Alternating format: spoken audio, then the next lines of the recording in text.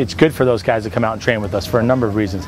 It gives them a taste of what it's really like, the next level, maybe like 3 levels from where they are now.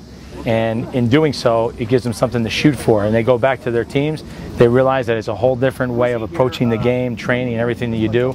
So I think it's a great experience for them. But I think on the other side of it, for us, it's a great way to monitor their improvement and reward the guys that have been excelling with their teams. So it was a good opportunity to give those guys that chance. It was a dream come true when I got the call from John Perry. He called me up and asked me if I wanted to come train these 3 days, and I was like, yes, definitely. Took off work right away.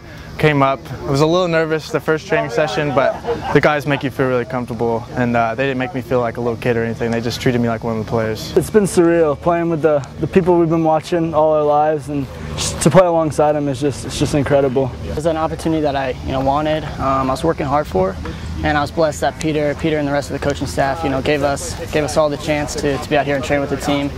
Just working with the guys, they're giving you tips, so I'm learning a lot from them. You learn what life as a pro is like, and that's what I want to be someday as a pro. And it's nice to get in here early and learn everything. The intensity level is higher, but it's not as fast all the time. They slow down and they relax because they have games every week and they train more than us, obviously. And but the intensity level is definitely different. The intensity is really high, a lot higher than our juniors practices. Everything is like a bang bang. It happens real quick.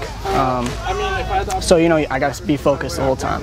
It's good to know that we're developing those guys that are now making are able to at least make the jump to come into training, because like I said, as they're excelling at their level, and now it gives them a really good picture to be here, to then get a chance to see them and things that they maybe need to work on, not only from our perspective, but also from their own individual perspective, because a lot about being a player and being successful is how well you can self-evaluate and improve on the things that you also see in your game that need to get better. And I think they're getting a good picture of that this week, but their approach has been very good, and I think they're starting to see what it's really like. So I think it's been great on both ends.